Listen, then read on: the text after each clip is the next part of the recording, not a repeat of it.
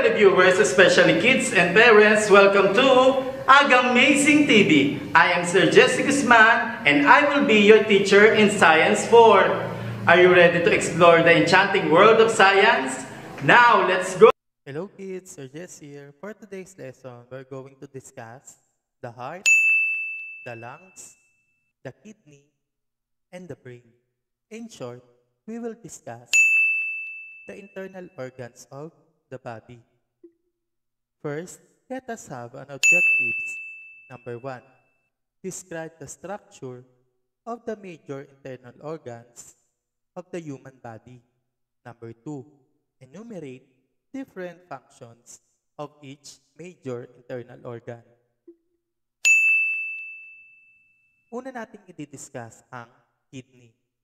Ang kidney o mga buto ay pares ng dalawang organ na kasing hugis ng mga buto ng sitaw. Sila ang sumasala at naglilinis sa ating dugo.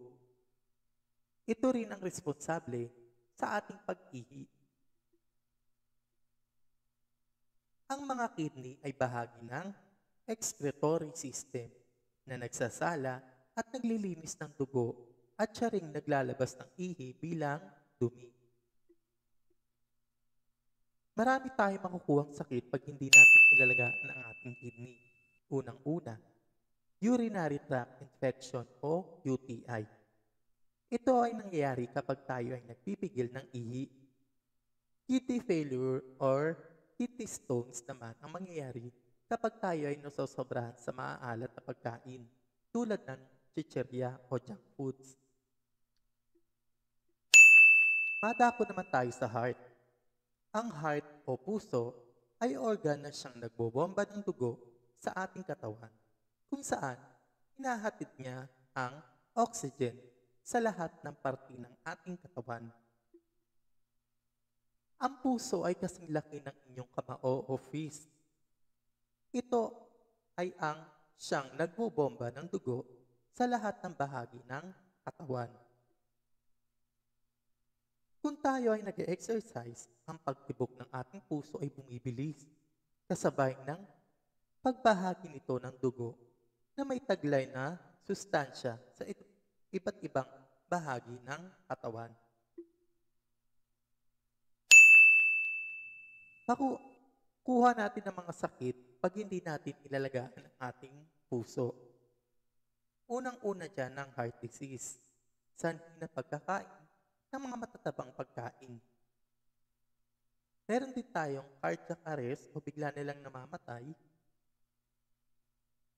leukemia, anemia, tsaka angina pectoris. Pumunta naman tayo sa lungs. Ang lungs o baga ay pares ng malarosas na mga organ na gumagawa ng respiration, kung saan naghahatid ito ng oxygen o dugo at inaalis naman ang carbon dioxide. Ang oxygen ay nagmula sa puno. Ilalabas ito ng puno at napupunta sa atin. Ang carbon dioxide naman ay inilalabas natin at kinukuha naman ng puno. Ang puno at saka mga tao ay nagpapalitan.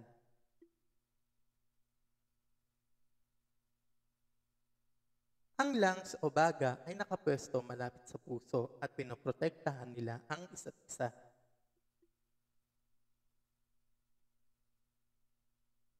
Kapag tayo ay humihinga, ay lumalaki at lumiliit ang ating baga. Ang baga o lungs ay bahagi ng respiratory system na siyang responsable sa respiration o paghinga.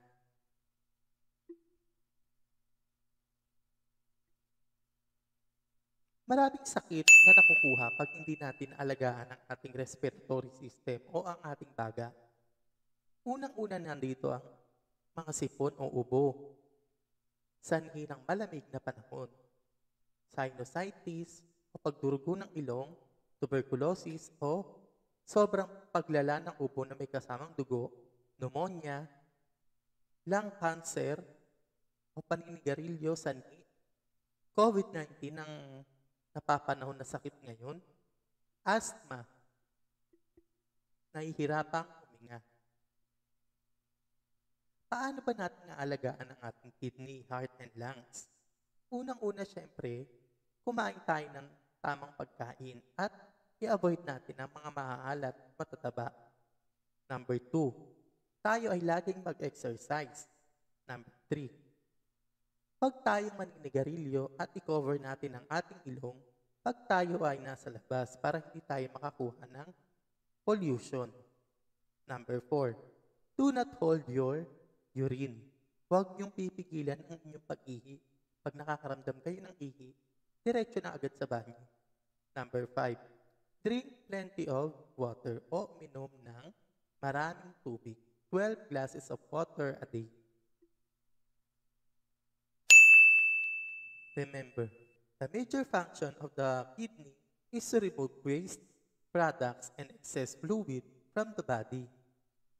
These waste products and excess fluid are removed through the urine. The heart sends blood throughout our bodies, carrying oxygen to every cell. Your lungs are part of the respiratory system, a group of organ tissues that work together to help you breathe. The respiratory system main job is to move fresh air into body while removing waste gases. Ngayon naman ay dadako na tayo sa ating utak o brain.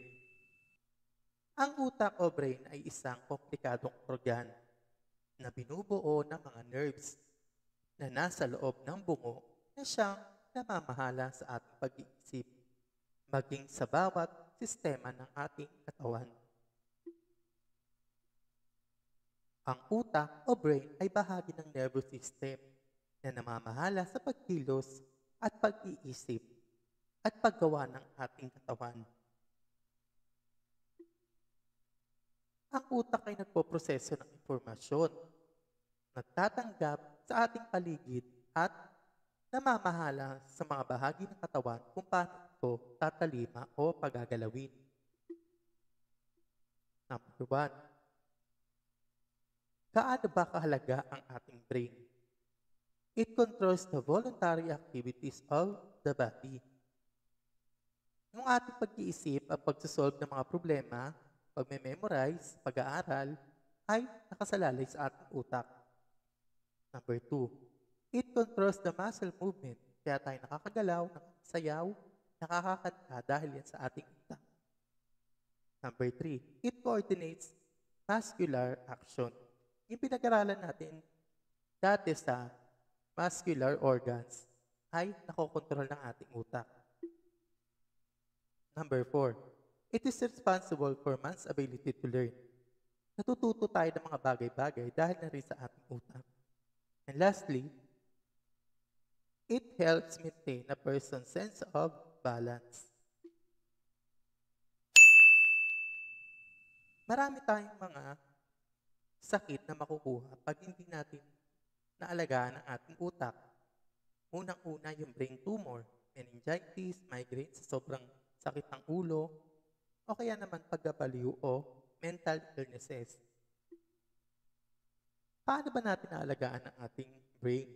Number 1, syempre kumain tayo ng tama at avoid natin ang maaalat at matatabang pagkain. Number 2, tayo ay mag-exercise sa araw-araw. Number 3, tayo ay matulog ng 8 to 10 hours a day. Number 4, exercise mental wellness. O maglaro tayo ng mga bagay na pwedeng gamitan ng utak. O kaya naman magbasa ng mga bagay-bagay. Number 5, drink plenty of water. O uminom pa rin ng maraming tubig. 12 glasses of water a day. Remember, the brain processes information and receive and send instructions to the different parts of the body. Ang utak din natin ay isang malaking mass of nerves tissue na pinoprotektahan ng ating skull. Being mentally well means that your mind is in order and functioning in your best interest. you are able to think, feel, and act in ways to create a positive impact of your physical and social well-being. Ngayon naman ay magsasagot naman tayo tungkol sa ating napag-aralan. Direction. Identify the parts of internal organs based on the GIF.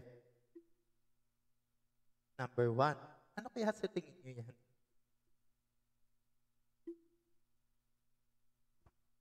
Tama. Yan ay lungs. Number 2. Yan ay heart o ang ating puso. Number 3. Yan ay very good, kidney. And number 4. Ayan ay brain, very good. Lastly, ayan ay chan or stomach. Very good.